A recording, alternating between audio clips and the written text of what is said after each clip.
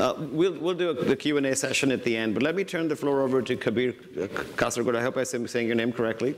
He's part of the TUNET business development team at Qualcomm Life, leads software partnership initiatives and strategy related to mobile apps and services.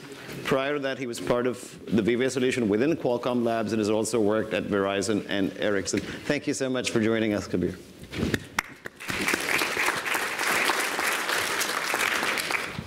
So when I was asked to present this, I was trying to think about what would make the most sense for this audience, given that you're looking at the landscape across the board. So the start of the slides really focus on mobile, but then we go really deep into the wireless health side as well, and all in 20 minutes. So we'll do this quickly. So let's really look at what mobile is. So when you look at mobile as the most dominant platform, and I doubt it if anyone here doesn't have a mobile phone in their pocket or nearby right now, there's about 7 billion phones out there. And these phones include tablets, smartphones, feature phones. And there's only about 3 billion of us uniquely carrying them. So there's many of us carrying more than one phone. And as both Michelle and Vijay mentioned, the proliferation is just tremendous. So in some places, there's more people with access to drinking water, to mobile phones than to drinking water or electricity. So that's a testament of how this has become the dominant platform. And if this is the dominant platform, then why not use that for healthcare? That's really the fundamental question that we want to answer today. So this is a very poignant picture that I like to present whenever I get an opportunity. This was the scene when people came to visit Pope Benedict back in 2005. This was the scene when people came to visit Pope Francis.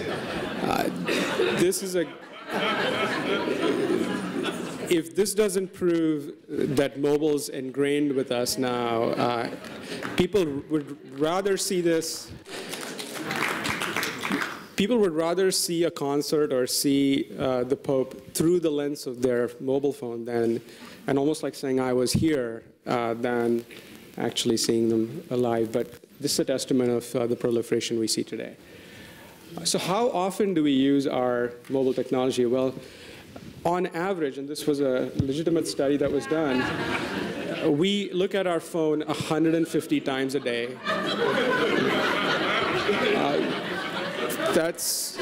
Some of you have probably already crossed the first 25 or 30 mark this morning already. But if that's the case, why not use that again for healthcare, right? If I'm managing all aspects of my life through my phone, health is probably the most important. So why not use that? So then consumer expectation as well starts increasing. But what are we doing with the phones themselves? Well, phones are supposed to be really for voice, but only 16% of the use of our phone today is based on voice calls. The rest is used for all kinds of data activity. And so our phones are becoming computers. There's already a convergence. When you see tablets today, tablets are starting to converge with laptops. People are carrying more and more iPads and smart tablets in lieu of carrying a PC or a MacBook when they're on the road. Many of you here in the audience are probably carrying tablets more than PCs. So personal computers are your phones, so why not again use phones for health? And then with phones come the expectation of being always on, being always connected, being able to be power efficient. We hate charging our phones, so making sure that they are always with us, but not, again, wired to the wall. And then having the scale, being able to get to a large audience really quickly and be able to get that audience to adopt your technologies. So with that expectation in mind, a lot of different industries have been disrupted. And Vijay talked about mobile disrupting industries. We see wireless health, and there's lots of nomenclature. We see mobile health, M-health, wireless health, telehealth, e-health, lots of names. At Qualcomm, we just call it next generation health or next gen health because we don't see that as a niche. We just see the intersection of mobile and health coming together as just a natural progression of how the other industries have followed as well. So that's what's happened to the devices themselves. You know, the devices that our parents and our grandparents used to use have now become more consumer-centric. Now when you go to a Best Buy or to Target and others, you start seeing consumer-centric sensors coming out, Y-Things and Fitbit, as Michelle mentioned, and eHealth and HealthCare and others. All of them are coming out with really cool devices, and of course, there's a proliferation of that in Silicon Valley when you look at Misfit wearables and others as well. The goal's always been get the consumer engaged. Well, now that's happening in healthcare as well. So our goal really is to bring all of the components of the wireless mobile space together. So our goal is mobilizing healthcare. That's, in a nutshell, connecting all of these sensors so that the connectivity aspect of it really goes away, and having a world with access to healthcare anytime and anywhere. There's really nuance to this. When we got into healthcare, and we're more of a chipset company, so when we got into healthcare, the mandate that we looked at and the two pillars, if you will, on which we decided to get into healthcare were really focused on the geography. In the developed world, we feel affordability is really key in healthcare, and we felt wireless could help add affordability to the equation. And then in the developing world, it's all about accessibility. It's where in some parts of the world, it's so remote that you don't have any way to actually get healthcare, let alone get modern healthcare. And so enabling wireless to be that agent to bring healthcare to areas that aren't accessible today. So affordability and accessibility have been the two pillars. And when we looked at the landscape, we really saw lots of different players out there, and we felt it was really important to bring all of the players together. So over the last 10 years, we've been working with various organizations, including Vijay's here. The goal here has always been, let's have one ecosystem so we can do right by the user. You know, when grandma or even us, any of us, goes to buy a device, we shouldn't worry about, oh, which ecosystem does this belong to, or which application does this belong to. If I have to download 3 different applications or tell my physician to go to 3 different websites for my readings, chances are none of my readings are going to be in one place, and chances are either I'm going to stop using those devices and applications, or my physician is going to stop accessing them. So our goal was really to unify that. And so we've partnered with now over 350 companies, and we've connected pretty much every one of these devices. So now a la carte, you can pick and choose the devices. The goal's been always simple. As the market evolves, and when you look at forecasts, when you look at how mobile technology is evolving, we really see 3 streams, if you will, where technology is constantly evolving. The one stream, and we call it the convergent school of thought, it's the school of thought that my phone can do everything. It has an accelerometer, it has a gyroscope, it has a compass. And so why do I need another Fitbit? I can use my phone as an activity monitor. And so there's a lot of convergence-based innovation happening. We're seeing that this year as well, with a lot of different new handset manufacturers coming up with new smart features. Apple did that last year with their M7 motion coprocessor. On the flip side, we call it the divergent model. That's where we say the phone is just a display. There's a lot of cool gadgets that are miniaturized. I can have a wireless Band-Aid that's monitoring my heart rate, and now I can view that information everywhere. And so there's a lot of divergent technologies happening there as well.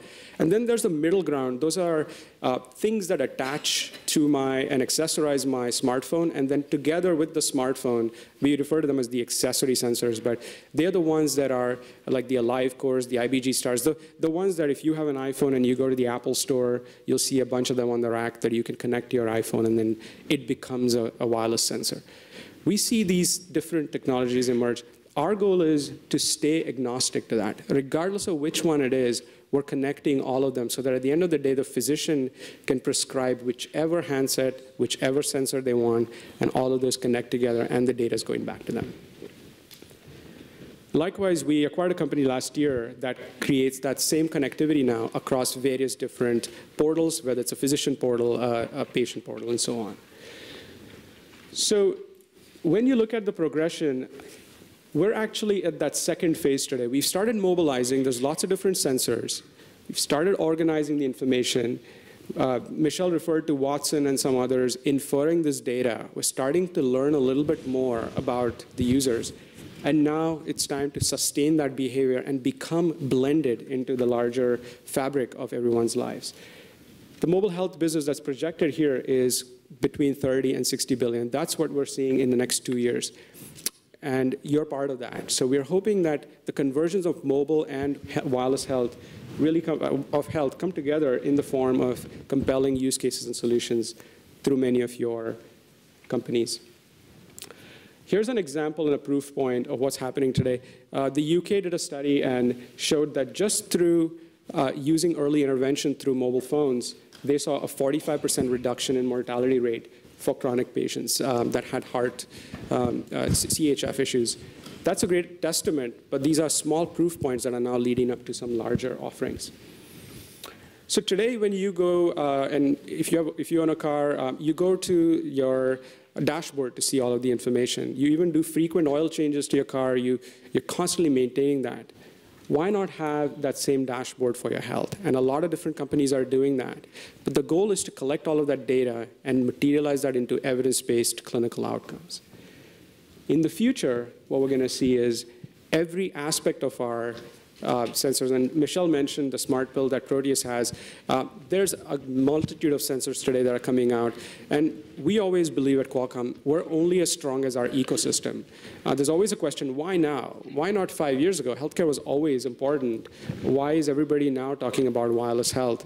Well, it doesn't take one particular company. It takes an ecosystem to bring that together. Now you're seeing really smart devices. You're seeing really smart applications. You're seeing really smart platforms.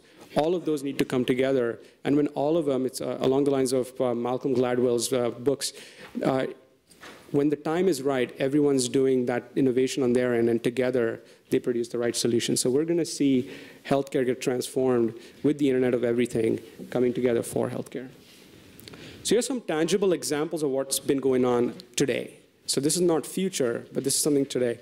So we're working with Dr. Topol at Scripps, and I hope I'm not stealing some of your thunder there, but really compelling research around how smartphones can be used for early intervention and bring down claim costs. So that's a great example. And if you haven't read Dr. Topol's book on the creative destruction of medicine, it's a textbook for anyone in this industry. It's definitely something, a must-read for all of us here.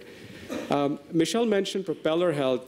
They're one of our key partners. What they did, which was really cool, was they looked at the pollen count map around the US, and they looked at who was using their wireless inhaler in which spots. And they did a merging of those two maps to figure out where are the spots that asthmatics should avoid. And that was a great example of how disparate data sets coming together to create some meaningful, compelling predictive models. You might be familiar with AliveCore. That's an accessory that's on smartphones today. This is an example where now healthcare costs are being reduced by not having to be hooked up to machines in a hospital, but rather just 2 electrodes on my smartphone can enable me to see my ECG. We're working closely with Palomar Health. Glassomics is what they call it. It's really around bringing various different technologies, including Google Glass and our 2net and Healthy Circles technologies. But the goal is simple: create meaningful, affordable solutions that have long-term impact. And then the prescribing an app model, we're starting to see that a lot. Many applications, and the FDA actually had some really good guidelines that clarified now what constitutes an FDA-regulated app versus what constitutes an app that doesn't need to go through the FDA. We're starting to see, in 2014, you're going to start seeing FDA-regulated apps differentiate themselves from normal apps that aren't going through the FDA, primarily because they want to be considered seriously by physicians, by providers, to be able to be prescribed to their patients. So where is the landscape going, and what's happening in 2014? Since this is an annual conference and you're looking at the next 12 months, Michelle alluded to this. We've already heard rumors about Apple and the iWatch, but there's already a lot of watches in the market today as well, and we're going to start seeing wearables as being the key. This year, more than any other year, you're going to start seeing a lot of talk around wearables. And that's really going to be, in our minds, a key focus in terms of what happens this Black Friday this coming year. It'll probably be a lot of these wearables coming together. And a lot of the applications that the FDA regulates will also be a key topic for downloads.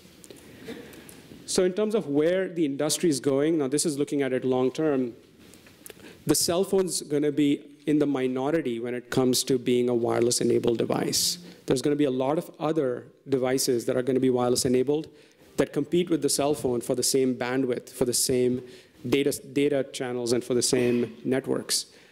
And we estimate about 25 billion of these connected devices by 2020, and 2020 is not that far. So what are the types of use cases that we see today? Well, there's various different kinds. This was something that we did. It's a snapshot of what we showed in one of our conferences recently. But this is just the beginning. I'm sure there's a lot of people in the audience here who are developers. We're looking to you to create those compelling solutions using those Internet of Things and using those compelling applications and ecosystem partners. And together, I think we can create the compelling solutions of tomorrow. So the call to action from us is, you have all the tools. We'll continue to enable you. Show us your creativity. Thank you.